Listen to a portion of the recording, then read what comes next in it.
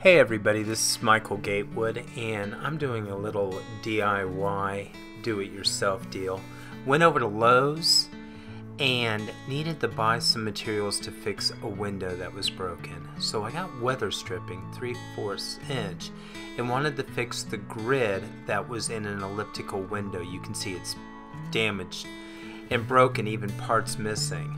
You can see the window has nothing in it, and the other two ellipticals have this grid that is quite ornate.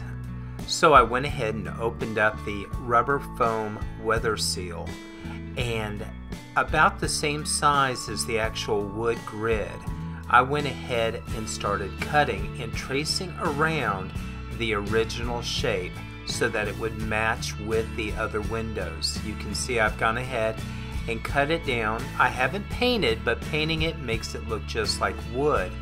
You can fix, and it has one side that's has an adhesive.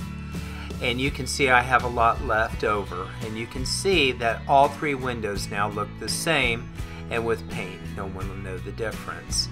This is a DIY setup that I think you need to try and save you a ton of money.